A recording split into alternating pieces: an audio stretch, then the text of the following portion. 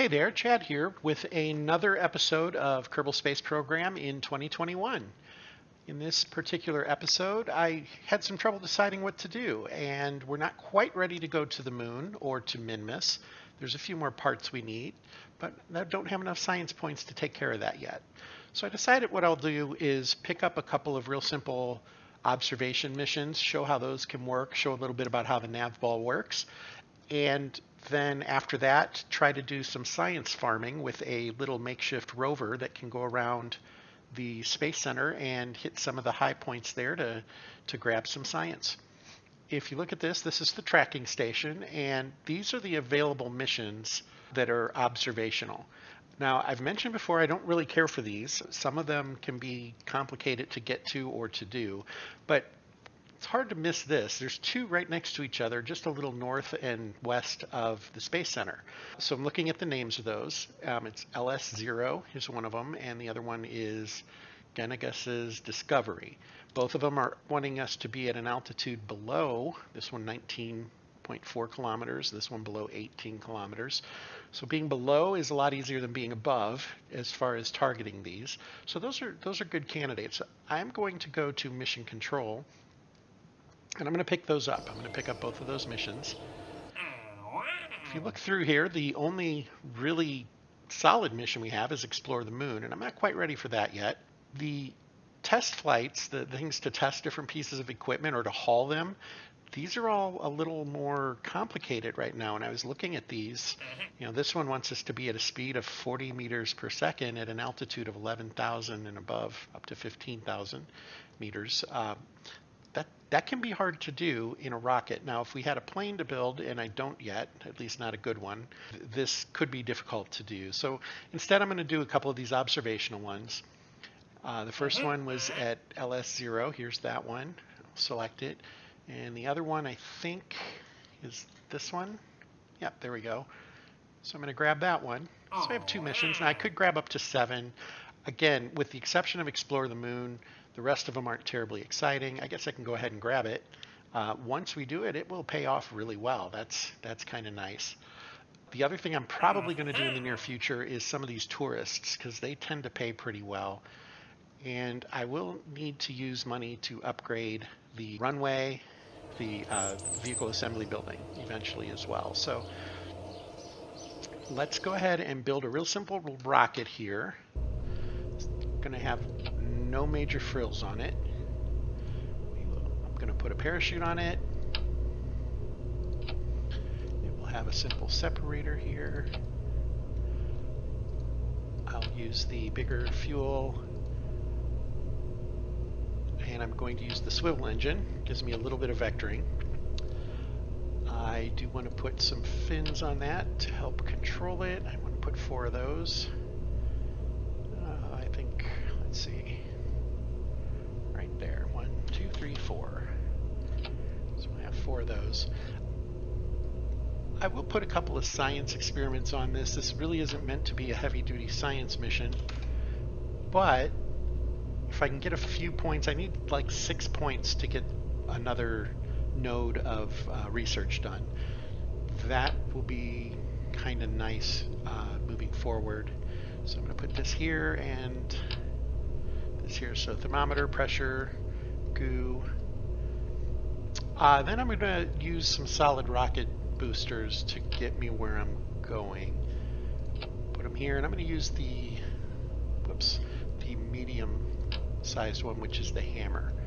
And we'll put one of those on each side. We will fix the staging here. You'll notice it's hammer, separator, engine. We want all those engines to fire at once. Okay. Straightforward enough. That should get it done. And we'll go out to the launch pad. Now, the very first thing I'm going to do when I get to the launch pad is set a nav point that can be tracked on the nav ball. The way I'm going to do that is I'm going to go to M.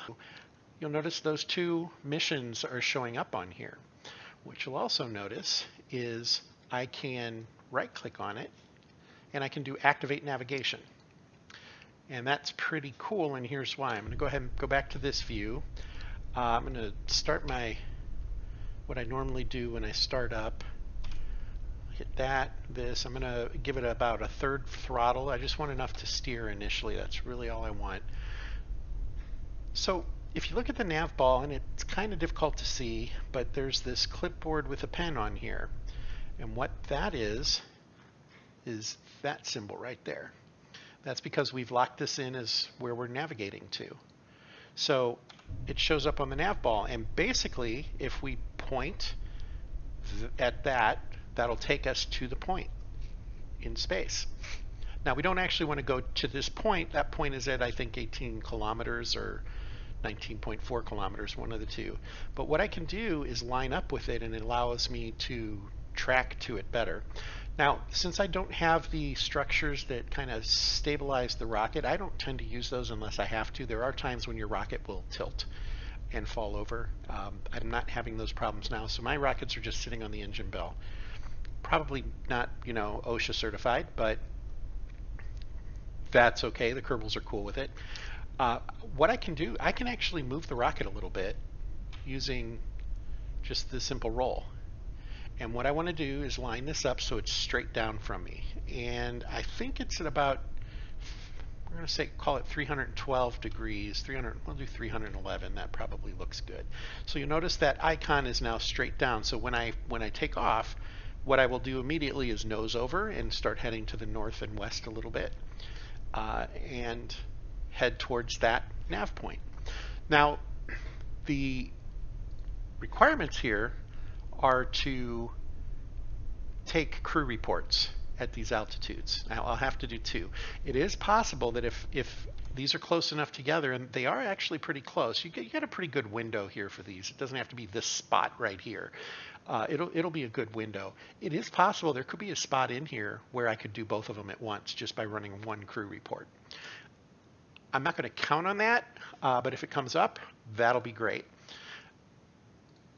Coming back over here, we're pretty much ready to go. What I want to do is open this window that has the crew report on it, and I'm going to lock it in over here so that I don't have to go digging for it when it comes up. Now the way I'll know that I'm in the area is there will be a little message here that will say entering LS0 or Genghis's discovery. It'll be a little text message. It's not terribly big. If you're not sure where it's going to show up, you could miss it if you're not looking right at it at the time. I am going to leave this science here now open in case a couple of these pop up with bigger numbers, and I think they will. We'll grab some science as we go. We need about 6 points to get another node in the research tree, so hopefully we can find something on the way. I think we'll probably be going over another biome. That'll give me the opportunity for a few more points there. So let's go ahead and launch. And I'm immediately nosing over to head in that direction. You'll notice this icon floats up. I could point right at it. I'm not going to right now. I'm going to kind of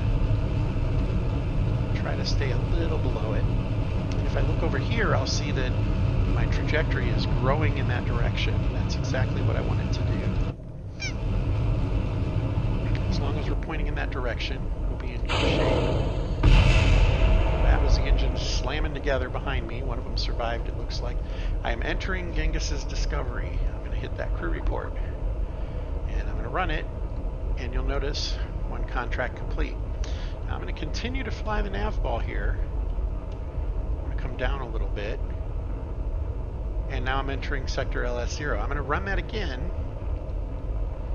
And it's going to I have to overwrite it to do it again, but really I just need to run the crew report, and I'm good to go. And there it is. I've run it. You'll notice that now it says that second contract is complete. I have some science here I can do. I'm going to kill the engine for now. Run some science.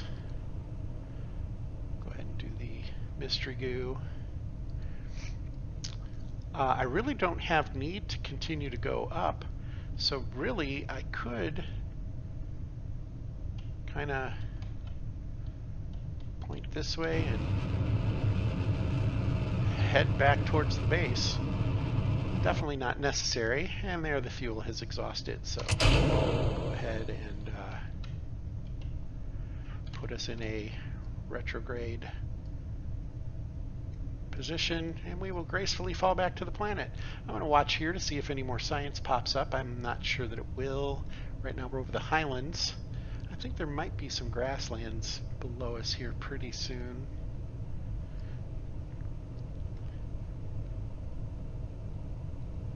And we're a little bit more aerodynamic than that, so well, now it's starting to catch up with us. It's going to start going a lot faster. Might get to see it slam into the ground below us. I'm going to go ahead and shoot. That'll start to increase drag. And there it's even with us, and now it is on its way down. We did just hear the sound there. That splash sound means that we changed biomes. I'm going to run the temperature.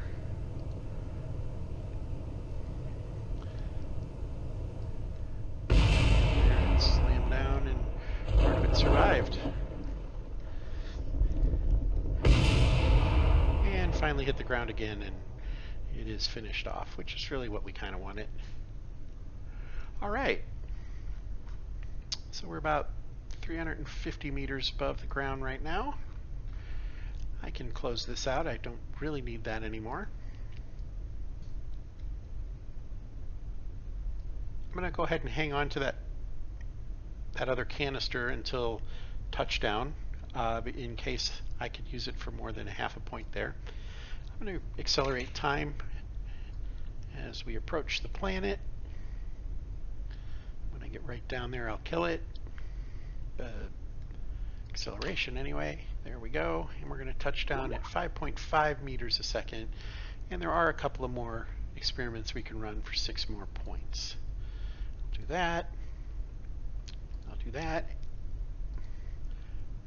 Even an EVA can grab a few points. And Jeb will climb back in the capsule. Mission accomplished. He will recover. Good job, Jeb. Okay, 33 science points. That's not so bad. I'll be able to buy another node. Money refunded for parts was a pretty good percentage, 97%. Jeb did not earn any more experience. I didn't expect that. I think we're going to have to touch down on another planet for him to gain any more experience right now. Or one of the satellites, the moons. Moon or Minmus. We'll get that done. At the beginning of this episode, I said I was going to try to demonstrate some science farming as well. I think I'm going to leave that for the next episode. I try to keep these in bite-sized pieces to make it easy to watch instead of having to do a marathon of videos before you play. So let's call it a day here for Jeb and his buddies, and I will have another video that demonstrates making a makeshift rover that can go around the base and grab science from all these different places. Until then, fair travels.